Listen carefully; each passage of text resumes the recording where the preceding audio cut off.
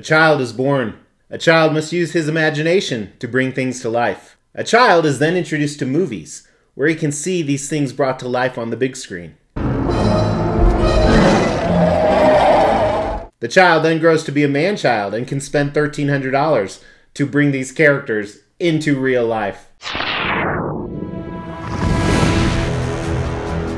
To give back to you guys, the Extreme Channel is giving away this giant Goro statue from PCS for our 20,000 sub giveaway. If you want to know how to win this, I'll tell you a little bit later in this video. Hey everyone, really appreciate you tuning in to share this exciting moment with me. This is my most anticipated collectible from Sideshow. That's right, this is the Rancor from Return of the Jedi, and it is made by a company called Sideshow Collectibles. This is an unbelievable giant statue of the Rancor. And if you're like me, if you were an 80s child, then you understand the feeling that I have right now. As I said in the intro, you know, this was one of my favorite toys I had growing up, but I would not say this is a toy, especially for $1,300. Now, there are some controversial things about this we're going to talk about in the in-depth review today, but I can just tell you right here, I'm blown away just as you probably are watching this. A little bit of background, if you don't know who this is, as I said, it's a character from Star Wars, specifically the third film that they ever released, or Episode 6. At the very beginning on Tatooine, they went to Jabba's palace, and this was kind of Jabba's guard dog, pet, whatever you want to call it, and Jabba threw people in there, and Jabba threw people into the Rancor cave that he didn't like or he got pissed off at. Eventually, the Rancor squared off against none other than Luke Skywalker. And Luke Skywalker used the Force to throw a rock, I guess. I would have expected something more anticlimactic, but nonetheless, he's a beloved character to all of us Star Wars nuts, especially considering the fact he was only in 3 minutes of one film. So what we're going to do today is we're going to dive into an in-depth review with the basic categories. We're going to talk about concept. We're going to talk about paint, sculpt, value. Is this worth it? Now, the first category is concept. When we look at concept of the piece, A, is it movie accurate? B, does it tell a story? C, is it badass? Yeah, I just said C. Is it badass? Did you hear that? So it starts off with what I call a sub-base. This is a museum-style black base. I'm not sure if I like this because to me this really isn't a museum-style piece, but it's nothing I'm going to lose sleep over. On top of that, you have a mix of dirt and gravel and mud. You see some skulls from some Gamorrean guards, perhaps. That's what it looks like, some other bones. So this is assumably in his cave, right underneath Jabba's throne, and it's actually done really, really well. So you move up, and we have Rancor in what I would consider this to be a museum pose. You have either a museum pose where they're kind of posing for a picture, or an action dynamic pose where in the middle of some big action.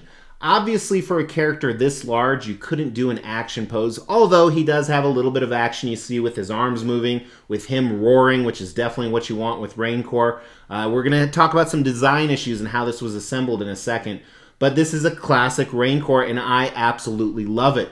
You know, a lot of times when we talk about a concept with a statue, we talk about how its presence is very big with the concept. Clearly that's the case here, as it should be, because this character is a very large character. And I can't wait to put him with the rest of the collection. If you want to see what that looks like, make sure to check out the Extreme Channel Instagram and Facebook page. The link is in the description below. I post exclusive photos that aren't shown on YouTube on those platforms.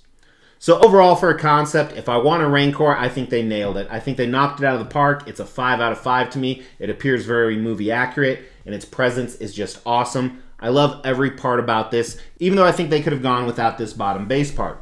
Design. This was probably the most interestingly designed statue I've ever got, if you want to call it a statue. I'm going to let you know right now, I think the majority of this is PVC. It is extremely light, which is probably a good thing, not only with the price of shipping, but also if you want to move it around. First, let's take a look at the unboxing and the assembly. It came in 2 very similar sized boxes that actually arrived in different days. Both of them, they didn't have an art box, but they had an inner cardboard box. Then it had the regular foam. This did have some directions and almost like an art print with it. But here's the idea of the foam. So it really wasn't packed extremely well, but the pieces were packed well. So this had 2 of the arms, which are gigantic. And you can see they actually connect via screws and nuts. Here's the base, which it was actually packed in upside down. And then here's the other box where it had essentially the body. And again, more screws.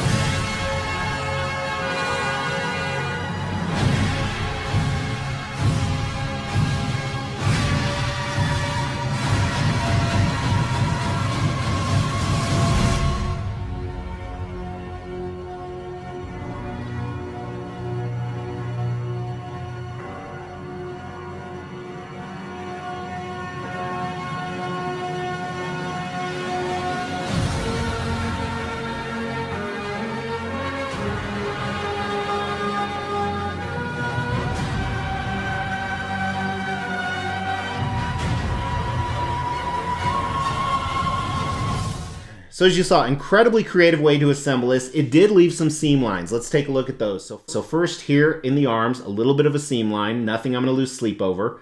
Same thing with the body right here. One other big design issue that I have is look at the inside of the mouth. Now, while this is 100% movie accurate, you can't see the back of his throat. No switch outs or anything like that. This is what you pay for. This is what you get. Let's measure him. The widest point is probably just under 28.5, 29 inches. For exact dimensions, I'd go to Sideshow's website. The deepest part is probably about 19 inches. And then I believe the tallest point is right at about 29 inches or so. Now the question is, what scale is he? I'm not sure what they advertised. I would say that honestly, he's probably about 1/6 scale if I had to say so.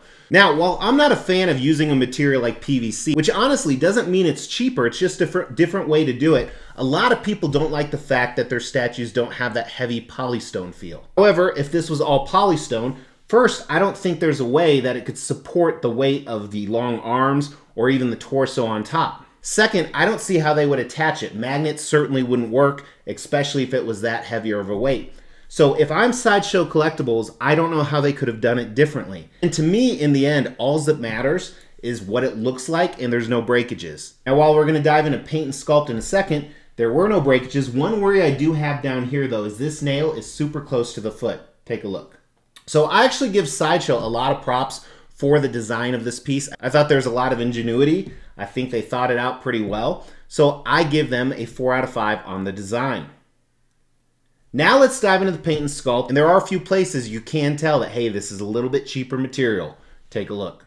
All right, so let's dive in. Overall, like I said, it's pretty impressive, especially for PVC. And that's kind of one of the most important things, is to make sure it looks good. Now, the sub base here, this black museum style, it's fine. I don't like kind of the glue marks that are left where it meets the rock. I think that's a little bit of a miss, but definitely this is kind of micro-analyzing something and nothing I'm gonna lose sleep over, but a little bit sloppy. The rest of this space I think looks fantastic though. Looks like real mud effect with some gravel built in there. You can see some of the bones, definitely a Gamorrean guard right there. And it kind of shows you the scale why I think this is 1/6. So I think they did a really nice job. You know, you have to have such a huge base to house this character, and they did a good job not making it look boring and making it flow well with the statue. And even the color variations, the browns and grays still give you a nice color variation to the Rancor himself. I think he's a he. Well, herself maybe. So it has these elephant type hooves on the bottom, which is interesting. You never really look at that in the movie. I don't even know if they gave you the opportunity to see that. But I love what they did. The variations of the texture and the coloring in his skin looks fantastic. Very elephant-like, very tough skin, and then he has some spikes protruding. Really a mix of just a very old creature. Now, some of the parts you see on it are a little bit more smooth, and some of it looks good, like I think right here on his stomach. I like how there's imperfections and the different shades of the tans and browns they used. And then you have more of that rocky, harder exterior right up here with more spikes coming out. That looks good. As you move down the arm, again, I like the darker color variation. It's a little bit darker, not on camera, unless you have some big spotlights on there. And I think they did an awesome job with his nails. These long, creepy nails, very thankful nothing got broken in shipping. And even over here. And if you've seen the Facebook page or the Instagram, I actually posted pictures of how big these arms are. They're about the same size as mine. Now, one part I don't like is, especially on this side right here, you have a few areas where it looks a little cheaper. This is where you can really tell that, hey, this is PVC, which is a type of plastic. Not your typical plastic you would buy an action figure. Maybe it's the gloss on it, but I'm just not digging that right there. Then where his ears are actually holes. Kind of interesting. He has an earring on the other side. I'm kind of jumping down here. I wonder who had to pierce him.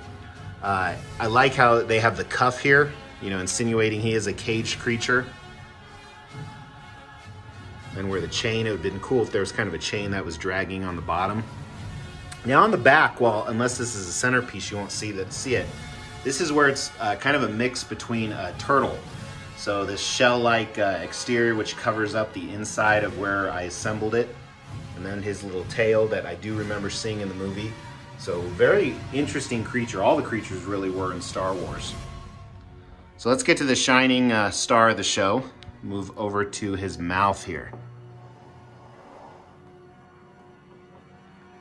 So a few things going on, as always. So first, his nostrils are actually above his eyes, which I've never really noticed until staring at this, but like I said, pretty accurate to the creature itself. And then move down to his eyes here. They look great. I really like that deep black color. Gives him that evil aspect that he has. I think they did, just like his nails, a great job on the teeth here. They look like enamel. And then the coloring from the black down to almost that translucent white where the yellow is in between. Take a look at his tongue. Has some definite issues I'd go see a doctor about, but I like the moist effect they added. There are a few parts where I wish it would be a little cleaner, like where the tongue meets the bottom. Not really a huge deal. And we already talked about the issues with it. But the mouth itself, or the portrait, I would say, even from like 12 inches away, just looks fantastic. Sorry, I'm dealing with a work emergency, so my phone keeps ringing. But overall, I think they did a really nice job, despite it's really just on this side of the face, that little plasticky feel. And it must be some of the paint, but I think the sculpt is part of it as well. But really good job on both fronts. All right, let's start with the sculpt of this piece. So I think it's phenomenally done. I think they did a fantastic job. I like the skin. I love the base. I love around the mouth. Specifically to the front of it, where I said there's a little bit of opportunity is right on the sides and on the top. But I still think it's a 4 out of 5. Really impressed with this piece. I think they did a fantastic job. Now regarding paint, my comments are a lot of the same. I think the weak pieces are those side pieces that I talked about, and it may be the material that it's made out of, or maybe it's a combination of the paint and sculpt that I didn't dig so much. But I also give the paint a 4 out of 5, especially on such a large piece. I am really impressed. Now, Sideshow Collectibles made 600 of these, and they were $1,300. So is that worth it? Well, I do know, like Gentle Giant, I believe, made a Rancor in the past. I know Regal Robot's making one, or they did at one point. However, I think this is the only one made in this scale in mass quantities. So if I think of the price of a statue, a typical statue that's maybe 1/4 this size goes for about $600–700. And again, there's 3 to 4 statues really within this at $1,300. I don't think that's a bad price point. However, I do worry about shipping this ever again. It was packed really well, as you saw. And how big this is, that limits a lot of the audience who's going to display it. But the material, like I said, is PVC. There's some of those plasticky issues that sometimes do bother me. So unfortunately, I think the value is good. I think it's 3 out of 5. I could get my money back, but I don't think it's exceptional. So, does it have the X factor? Is it a 5 out of 5 statue? You know, that's not a cumulative score if you're new to the channel. That's just, when I look at this, is it badass? Does it draw my attention? Of the 250 statues I have around me right here, is he one that people will walk over to? Hell yeah, he is. I think this is a 5 out of 5 statue when it comes to the X factor. Very impressive. Like I said, I can't wait to show you guys the photos of what he's going to look like next to the rest of the collection, so make sure to tune in for that. To win this Goro statue, first thing you got to do is make sure you've liked this video, you've actually subscribed to the channel, and you've hit that bell notification. Second thing is leave a comment below, and make sure it's a witty, entertaining, or funny comment. Because when we hit 20,000 subscribers, I'm going to pick a random video, and the comment that has the most likes on it will be the winner of this Goro statue. So make sure your comment is entertaining to others and entertaining to Mr. X. Because if I like it, I'm actually going to pin it to the tops to help you get more likes. Hey guys, if you're new here, make sure to hit that picture of me to subscribe to the channel, hit that bell notification for all, drop me a like on your way out, and check out some of these other pieces from Sideshow Collectibles. Really appreciate you watching. I'll talk to you soon. Take care.